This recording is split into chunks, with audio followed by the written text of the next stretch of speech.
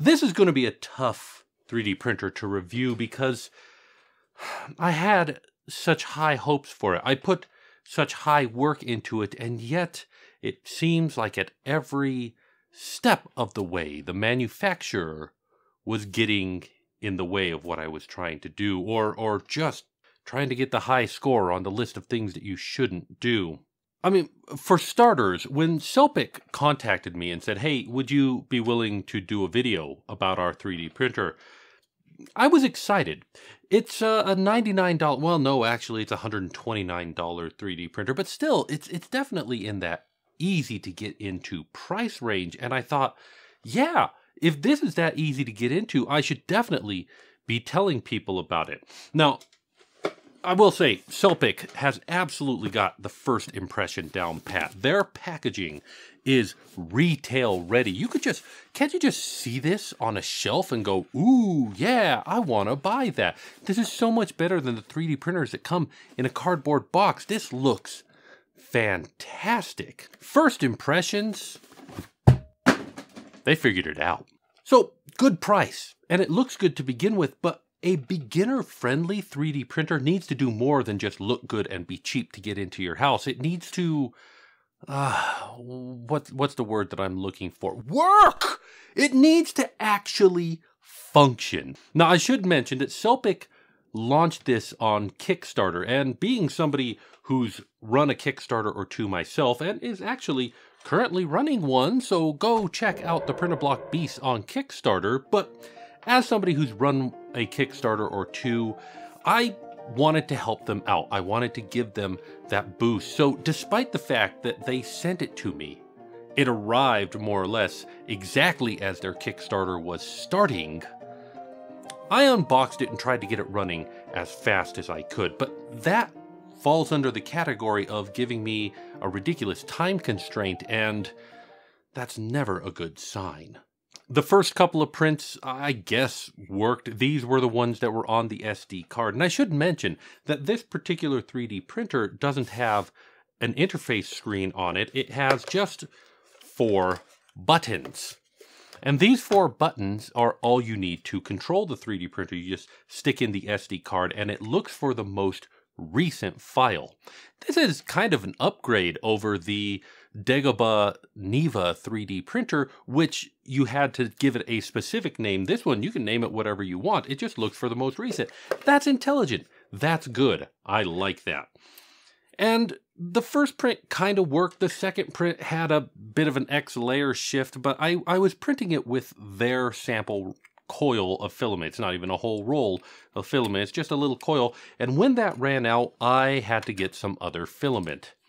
This is where I immediately started having problems. No matter what I printed, no matter even the exact same STLs that I had printed before, trying to print them again with different filament, it could never finish. Over and over again, the prints would get part of the way through and they would jam.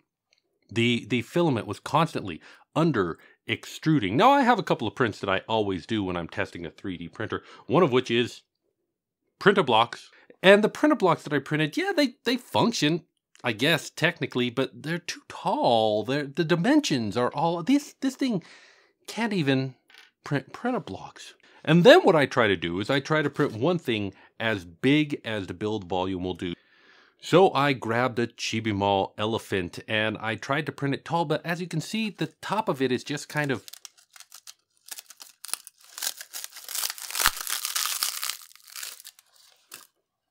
It didn't work. And the bottom of it stuck to the build plate. You can still see the elephant's footprint on my build plate. I switched out to some different filament and had slightly more and then absolutely no success with it. What's going on with this printer? Why is everything under extruding?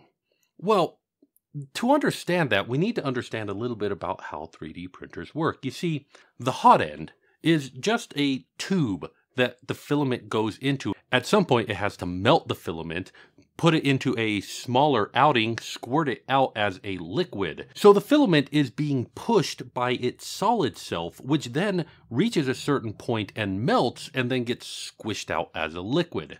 Now the problem with this setup is that if it melts too much, if the filament melts too high, then the liquid filament will fill up that volume, and when it cools, it will stick to the edge.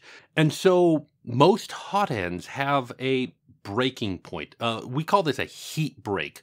Below it, melty, fine. Above it, it should stay solid. And to keep things solid above that, they employ a lot of different techniques.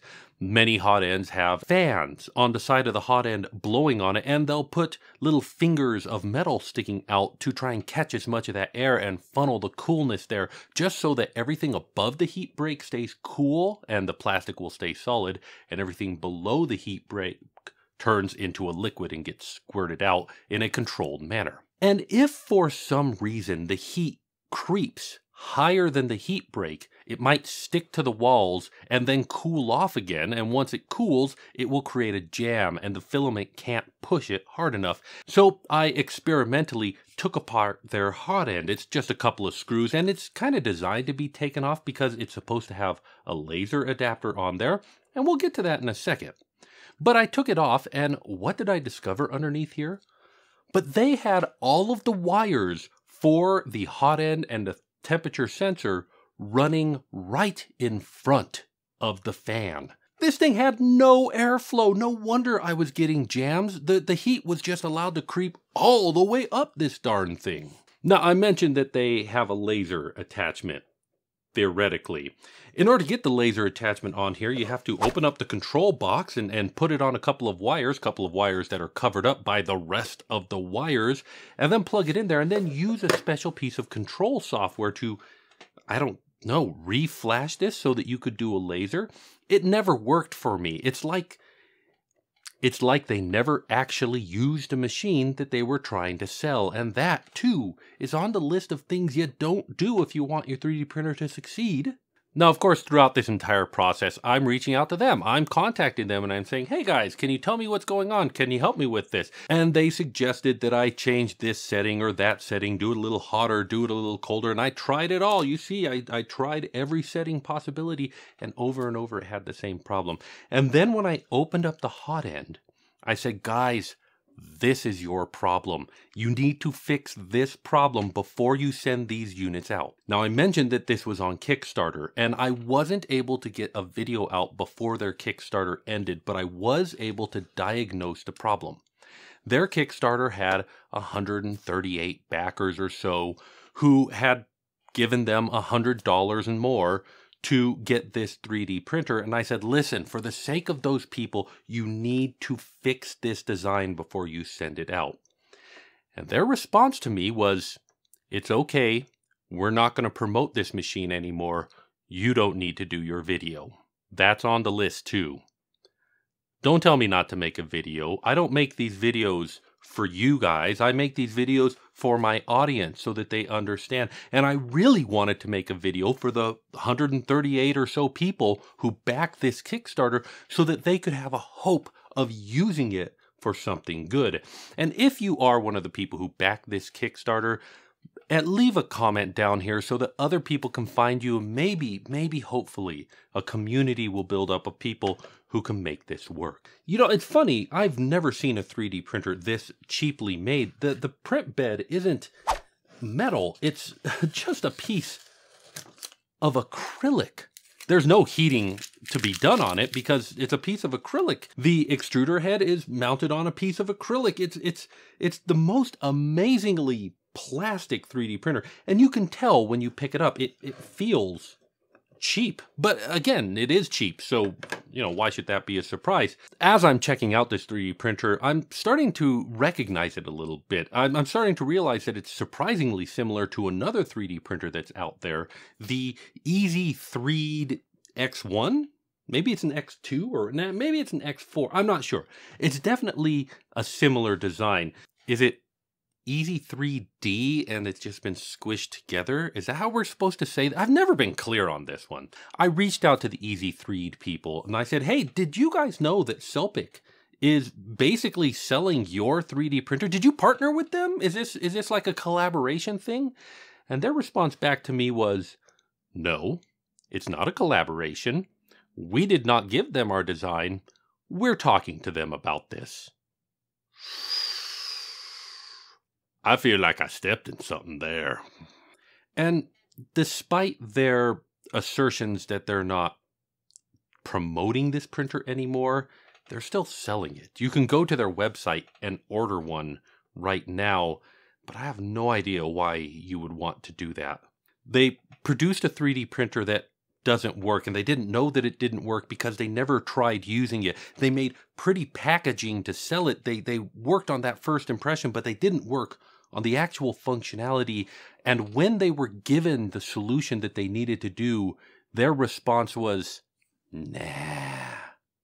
At this point, I think you know my opinion of this particular machine, but is that an opinion of the company entirely? This isn't the first thing that Selpic has sold, and sold through Kickstarter. They started before with a handheld 2D printer that you could just slide across any surface. It would print your message on it. And I saw that and I was like, ooh, that's pretty cool. That would be useful for... But at least that had people showing it off and showing that it worked. And I was kind of hoping for the same thing with this. So honestly, I'm disappointed, but more than that, I'm making this video just so that in the future, if you see this company selling something else on Kickstarter, check them and double check them before you back them, because I don't want you to end up like the 138 people who backed this Kickstarter. Of course, not every Kickstarter is out there to just take your money and run. For instance, you could back the PrintABlok Beasts Kickstarter today and get awesome articulated building models that you can mix and match and create your own today. So go check it out. Link in the description. Sorry, I just have to plug it because I'm working so hard on this and I'm loving it so much. I mean, have you seen this T-Rex? He's amazing. Look at him.